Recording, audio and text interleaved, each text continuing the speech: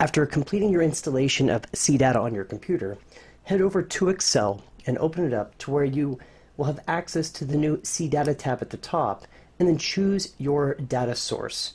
Here we're going to do QuickBooks Desktop. When you click on this, a new pop-up is going to be displayed, which is where you have the ability to add on new connections if you're doing multiple company files. Select the drop-down, choose New, and you're going to do a connection name. Now the connection name, I recommend matching the name of the desktop file that you're going to be working with for reference later. So we'll just call this QB Demo for the moment. Then you also have some additional features like the enabled operations, update, insert, and delete. Because you have the ability that you can actually store the connection within the workbook, these become important in case you want to disable like the delete feature to avoid somebody accidentally deleting stuff who does not know how to work the program. Additionally, you'll find there's more settings that can be done through to provide you the tools the way you would need them. The application name should remain the same. That is actually letting the program know that it's going to be using the CDATA adapter to connect to QuickBooks Desktop this time. Now the company file, you can choose this to map directly to the file location. The other areas that I've always found to be important and useful would be going in and taking a look, of course, at the offline. Generally, you want to have that set to false. That is stating whether it's going to pull the data from cache and be available offline, or if it should actually try to pull new, fresh data. So I leave it to false. I also will come into here with the logging.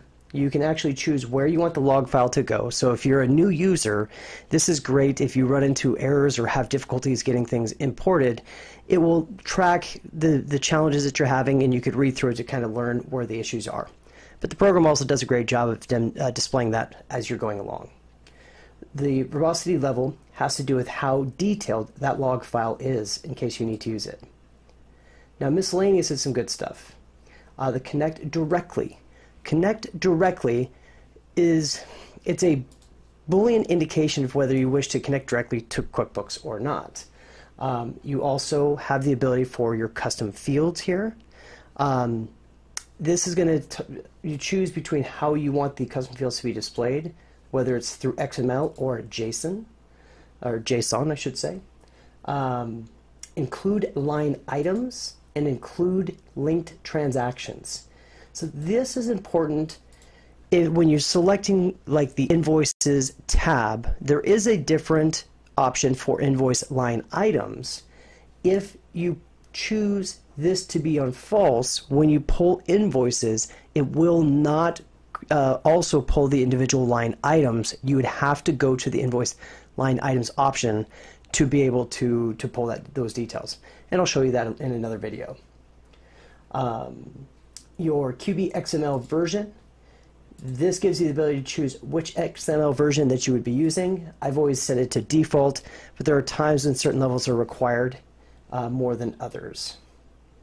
Read-only makes it to where you really enforce the fact that it's only read-only, so you're only pulling data and nobody can write to it.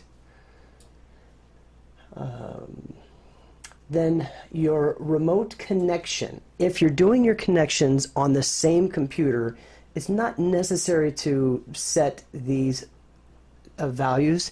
However, if this is going to be used in a server type environment, you'll want to refer to the user guide to get some extra details to set this up correct.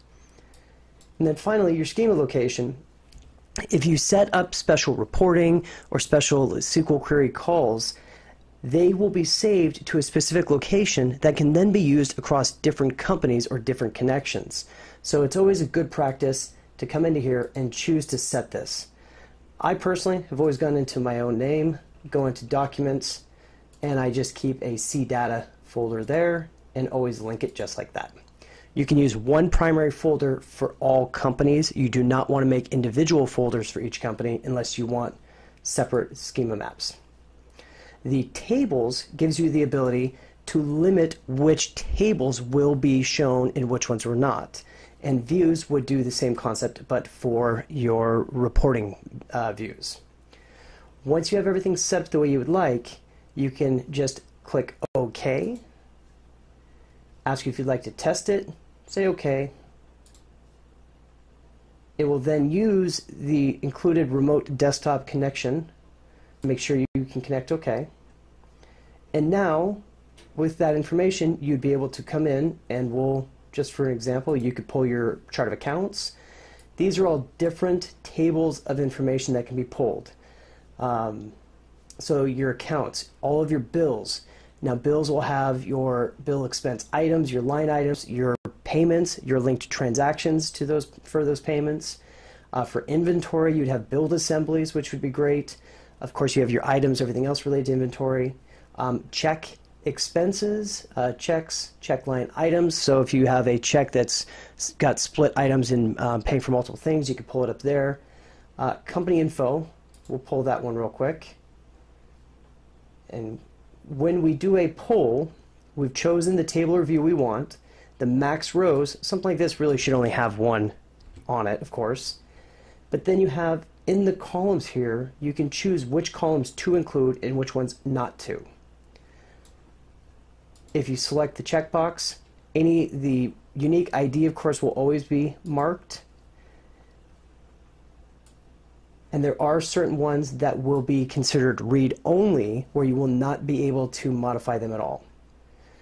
You can also change the sheet name, so it changes at the bottom. So we'll go company info.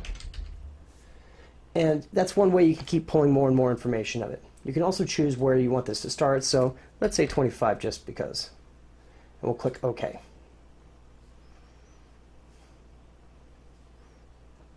So now you can see the information start at 25, full name, and that is the basic information of that company file. Now, all of these details are available through CDATA's website, and they do a great job breaking out all of the data tables. It's a little bit of reading, but it definitely is advisable to go through it when you're first getting started with the program. Thanks for watching our video today. If you have any questions or comments, be sure to leave them down below. And if you like this video, hit that subscribe button so we know, and we'll keep making more content just like this. And as always, here's wishing you a very successful week.